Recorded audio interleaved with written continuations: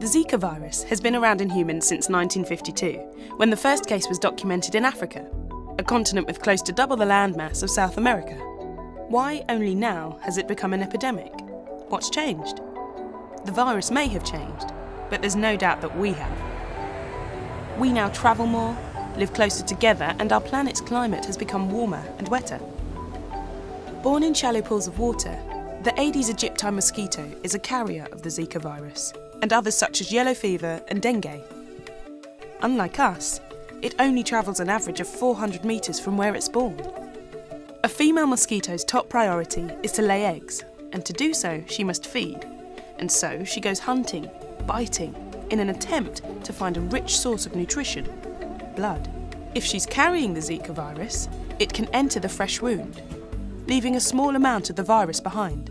The virus can now multiply, often unnoticed, triggering a relatively minor fever and rash in around a fifth of those infected.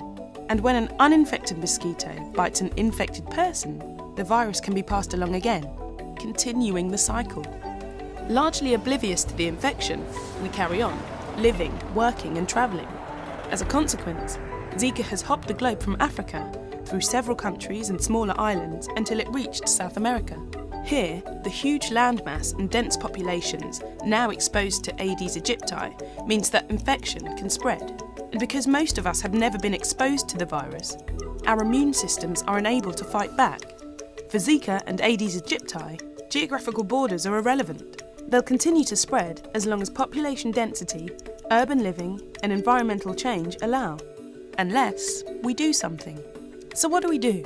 Well, if local communities and global organisations work together, we can share ideas that will help us slow the rate of Zika's spread. We can monitor the movement of other diseases and create new drugs and vaccines and develop other public health measures to make sure that the next time we encounter a new infection, we're better prepared.